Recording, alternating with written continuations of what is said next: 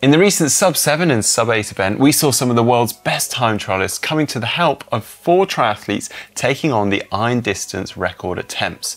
With such good athletes and their bikes at our disposal, we thought it would be rude not to take a closer look.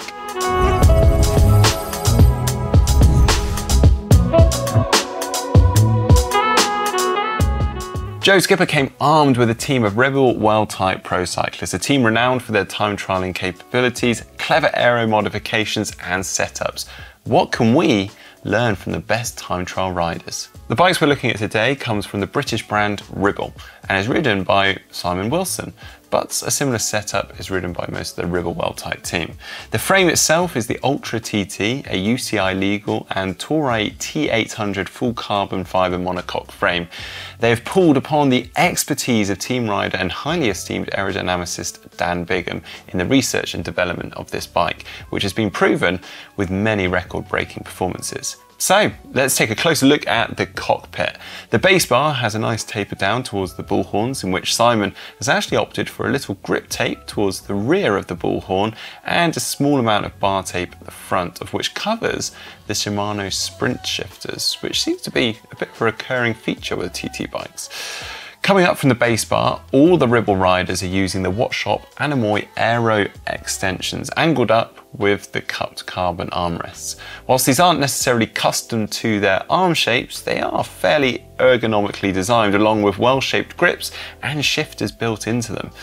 Running down from those, you may have noticed that they do have an exposed front brake. And rim brake for that matter. Yep, they're running the Tri-Rig Omega Aero brake, and I believe some were even running this with the Aero cover too. You'll also notice that he's opted for a tri-spoke front wheel and disc wheel rear. Moving back through the bike, and it's no surprise to see these guys running one-by setups. Simon is using a cheeky 60-tooth pyramid designed chainring up front, linked to an 11-25 tooth cassette on the rear with a Wattshop waxed chain. He's also using an SRM power meter on Shimano cranks with the Wahoo Speedplay aero pedals on the end. Interestingly, he's only running an Ultegra rear mech, perhaps down to product availability as many have faced, but with Ceramic Speed OSPW jockey wheels for some added savings. Something that may surprise you is that he has no frame hydration storage for a 180-kilometer bike leg. Instead, he has the neat Wattshop contraption that holds 2 Aero Elite Chrono CX bottles behind the saddle, whilst also having a slight fairing effect. However, this wasn't their only source of hydration, as most had hydration bladders down the front of their suits too. Could this be the answer? Finally, he is using the ISM Adamo Attack saddle, a slightly slimmer ISM split nose design.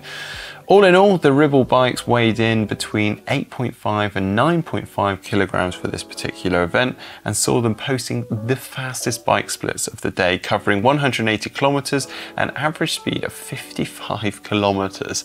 Wow. And don't worry, I haven't forgot the free hub sound check. Here we go.